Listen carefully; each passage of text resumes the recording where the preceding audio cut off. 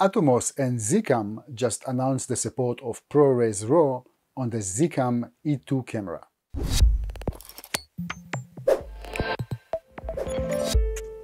Hi, I'm Johnny from Cinema 5D and welcome to our virtual show.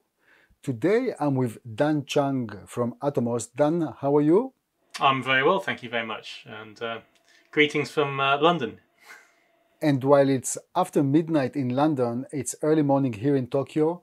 And by the time that people will watch this video, you just announced together with Zcam a new exciting news. Share with us. What did you just announce? Well, we have announced that we're going to support ProRes RAW with the Zcam E2 cinema camera, which was something that I think a lot of Zcam users were expecting because there was a lot of talk about it on the Zcam user forums. But we've officially announced it today, and we are very pleased to say that it will record up to 4K P60, so 60 frames a second in 4K using the full width of the sensor, or near enough the full width of the sensor, to get you some lovely RAW which you can edit happily in Final Cut Pro and very soon in Premiere. Just for those who are not familiar with the camera, this is a Micro Four Thirds camera. And you've been working with it a little bit, am I right? Yeah, personally, I've had one of these for quite a long time now. As you know, Johnny, I have a lot of cameras. I have a lot of pleasure in playing with a lot of cameras. But there is something quite unique about this particular camera in its size and its weight, and actually the image quality that you get for such a small size. And then by adding the ProRes RAW recording, you're literally taking all the data from the sensor and storing it, preserving it. You're just taking that image to the next level. And I think people will be able to see that very soon with the sample footage that we're putting out today.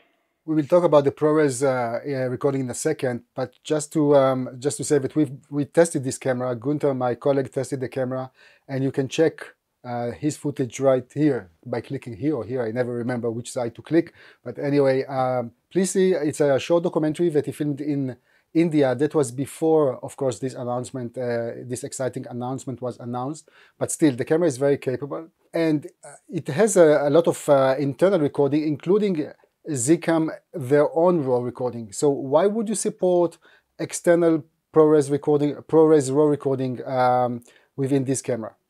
I mean, from my personal point of view, I like editing in ProRes RAW. I find it very useful. I like to edit in Final Cut Pro, and it's also supported natively within Premiere.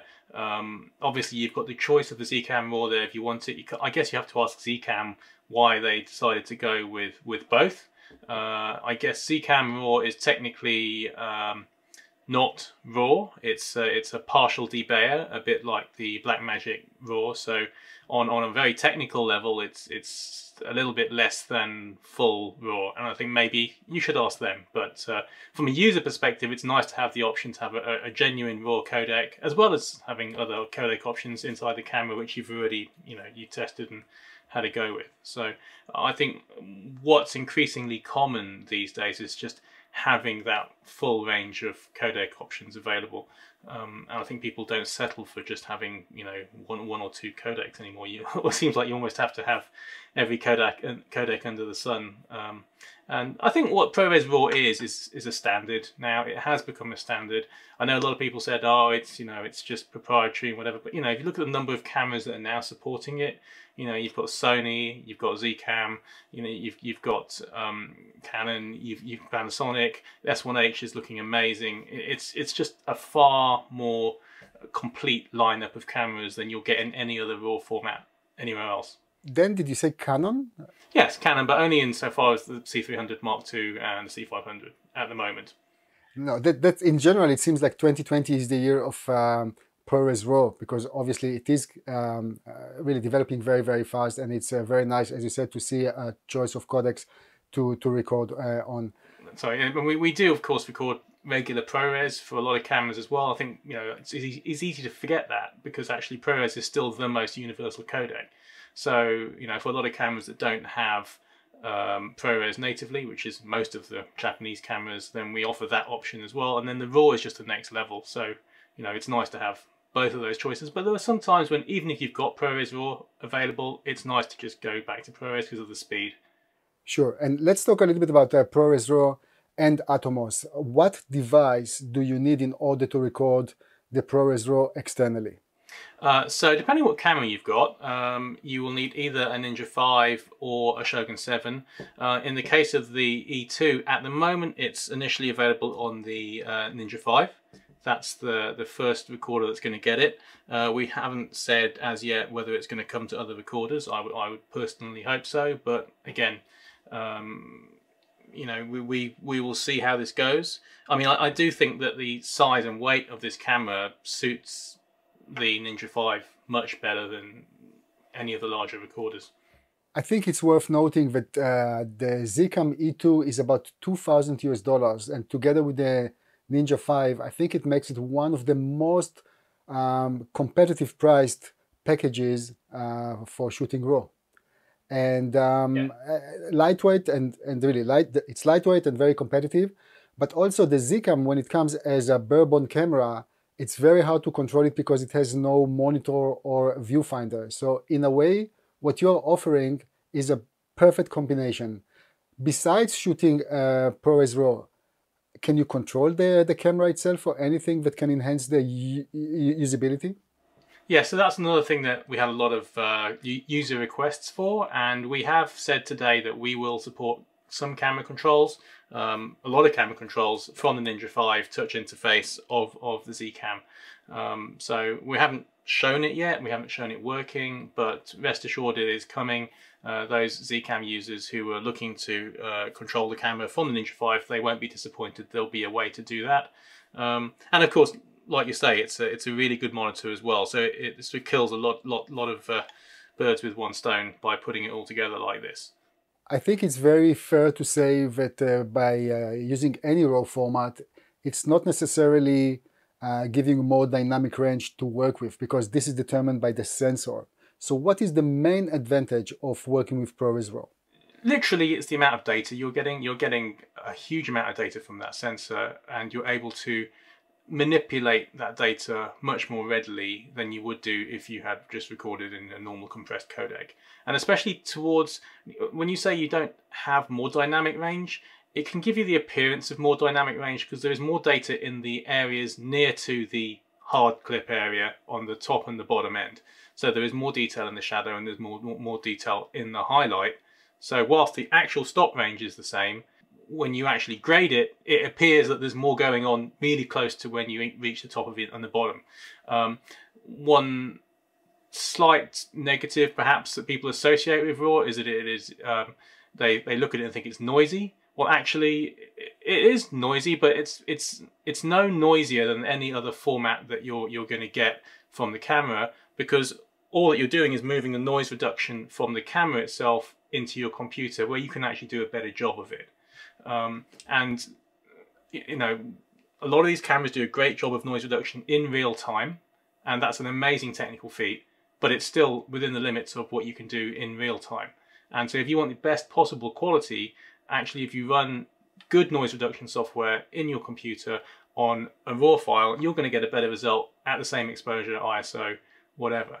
And then the other thing that I think people forget is, just like in grading work, with noise reduction you can also lasso, you can just take the noise down a bit in the shadows and keep, you know, leave the face intact or whatever. You can do all those things if you're doing it in a computer, and you can't do that in the camera.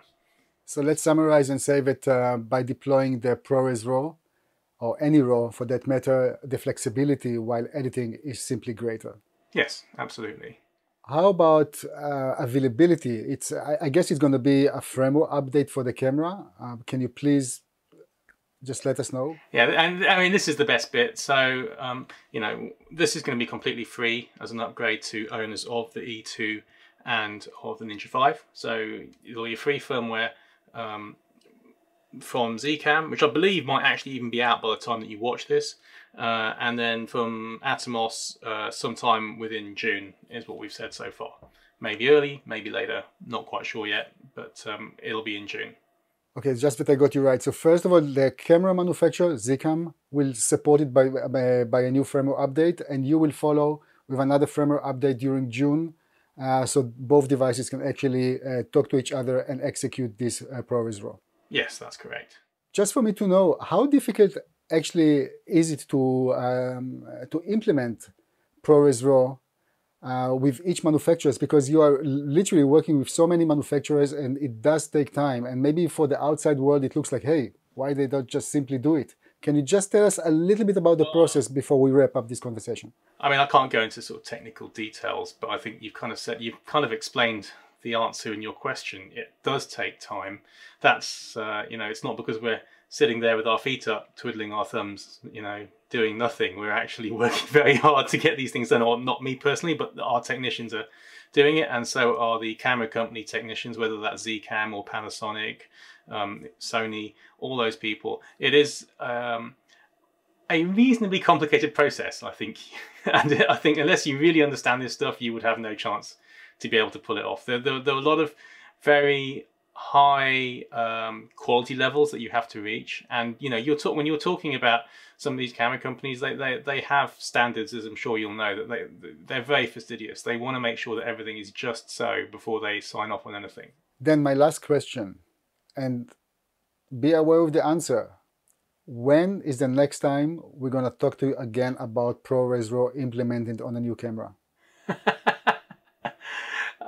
I'm hoping very soon. I think Jeremy, our CEO, has said he expected there to be more than 20 cameras by the end of 2020. I know we've had COVID and we've had all these delays to camera launches and everything else, but I'm still fairly optimistic that that target's going to be met. Maybe close at least. And if that's the case, you only have to divide up the number of cameras left to go by the number of months left in the year to figure out that there'll be something quite soon. Then, thank you very much for joining us. It's always a pleasure to talk to you.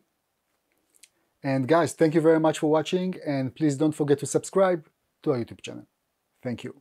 Yes, please subscribe down here.